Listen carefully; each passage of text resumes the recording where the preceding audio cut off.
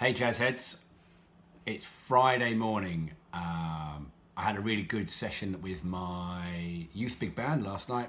Our programme for our Hearts Jazz Festival gigs starting to really come together. In our listening, we were on to letter K, so we listened to some B.B. King, and that went down really well. Listened to a bit of blues. So today's task is a much overdue clean for all my horns. So I thought it'd be an opportunity for you to see how that process works, and I will take you through what I'm currently using in terms of my equipment.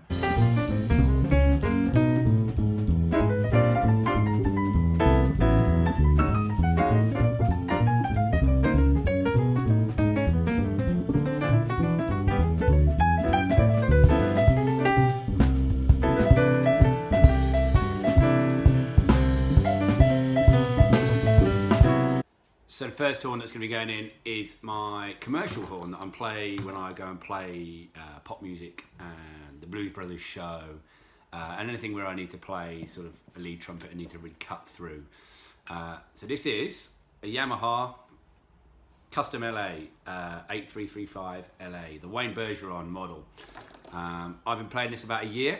It's an absolutely beautiful horn. I love the finish on these. It's got this like gold lacquer finish, which is really, really cool. It looks beautiful, look at that. So yeah, I picked this up about a year ago.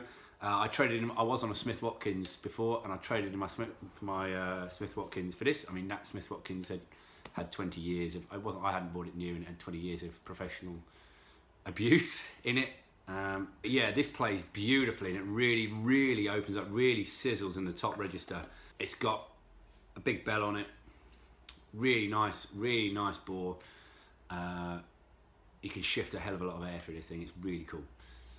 Oh, the other thing is worth it. I've also then got some custom finger buttons for it. Look at these babies. Woo! I got these custom made in the States and shipped over here, and they look absolutely gorgeous. Look at those. So I'll be taking the valves out of all of these horns. Just because there's lots of felt and springs and stuff that we don't want to get wet, really, really wet, like in the bath, wet. They're not really that dirty, these valves. They're looking pretty good. I'll probably just give them a run through with a cloth.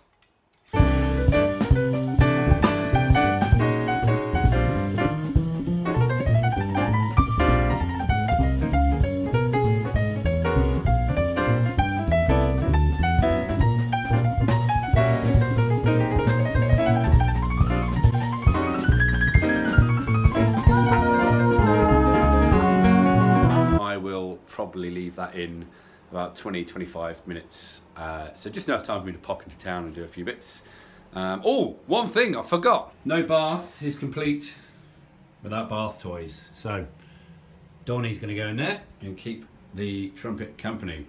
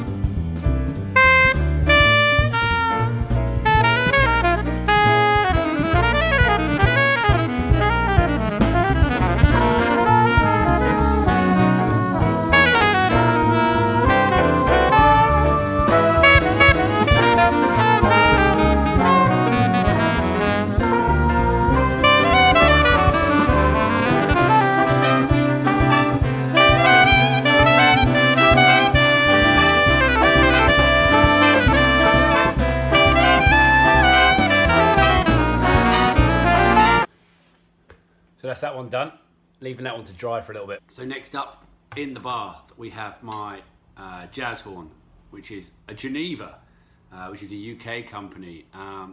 This is what they call their Joshol model. I don't know if they still make these anymore. Certainly not like this, I don't think, in raw brass, but it's really heavyweight, really heavyweight. So it's got a huge, thick lead pipe on it. with, obviously, it's wrapped in, this metal here is copper. And then it's got sort of nickel on there, yellow brass in the valves, and the bell is red brass. Not a particularly big bell, but it produced a really lovely dark sound. But I've had this 10 years now. It's starting to show its age a little bit now. It's got the best valves I've ever come across on any trumpet. The best valves. It's the first horn I ever bought, first professional custom horn I ever bought. So I love it a lot. And I don't think I'd ever switch away from it. Perhaps if a really nice vintage bark came up, a good one, this might see longer time in the case. But yeah, a few battle scars on it, but it's a beautiful, beautiful horn. Check them out, the Geneva, they're really nice.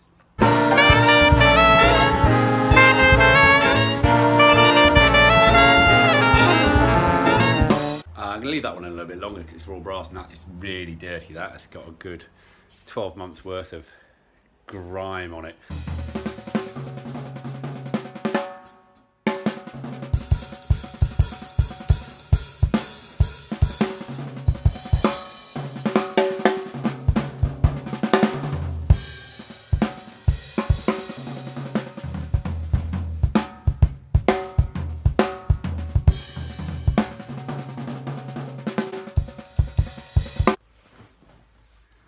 So that's the custom LA dump. She's looking very, very shiny now. Those valve tops are looking great. Here's a little tip. After you put your slide grease on, it's a bit stiff. Pop a little drop of valve oil in with it. A little fizz. Maybe you can see the fizz. And then it'll loosen it right up. There we go. Stops it being stiff. Useful tip as well. Right, on to the Geneva.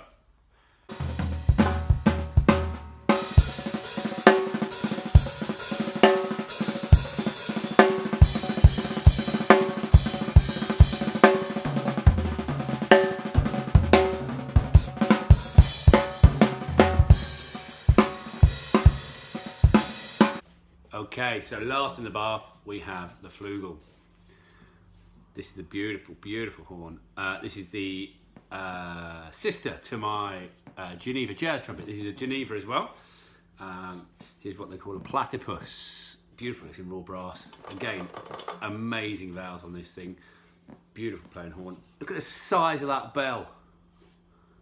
Huge. This one is, again, I bought this second hand. So it's now probably about the same age as the trumpet. Probably 8 or so years old, maybe. Probably needs to go for a bit of a replate. So I think a bit of replating on this will make it look absolutely stunning again. Yeah, anyway, this one's next in the bath.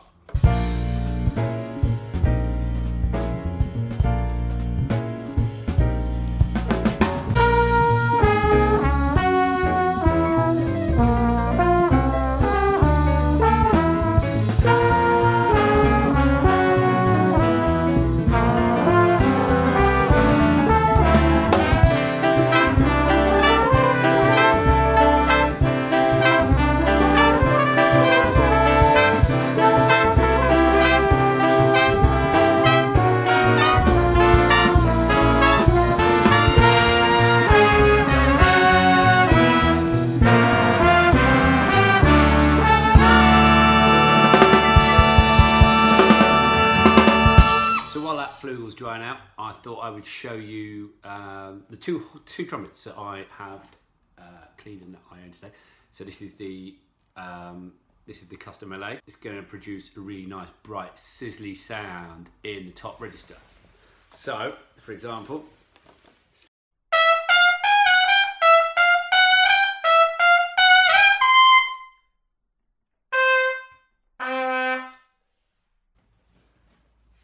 whereas the Geneva, which is a jazz horn, I can feel the weight already, it's so much heavier.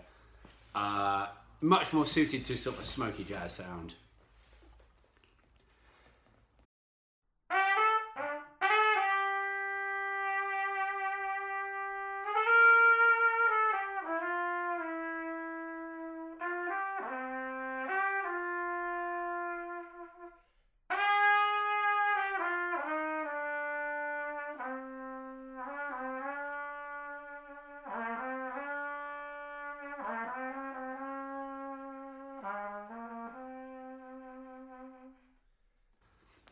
So some of that has to do with the mouthpiece choice, obviously.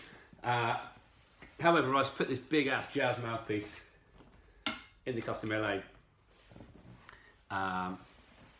You can still hear it still has a brighter sound to it, a zingier sound, even if I play the same passage.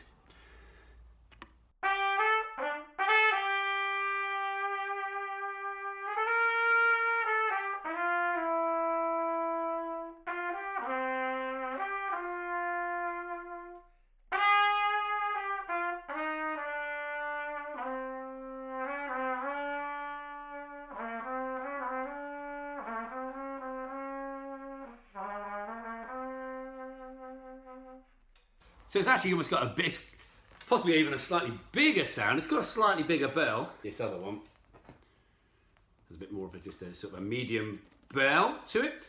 At the moment, as I said, I love this horn. I'm finding it a bit stuffy at the moment. I really like the sound that I'm making on that, but I'm not sure it's quite meaty enough for a small band jazz gig for me. I know other people have, like famously Alex Cipiati before he moved. He was playing on a custom LA, but man, that guy must sound brilliant on anything. So I think it's possibly a mouthpiece change for me. So maybe there's going to be an episode there where we're going to have a mouthpiece change. Hopefully you've enjoyed me taking you through my horns and it's in the process of cleaning them. Yeah, subscribe.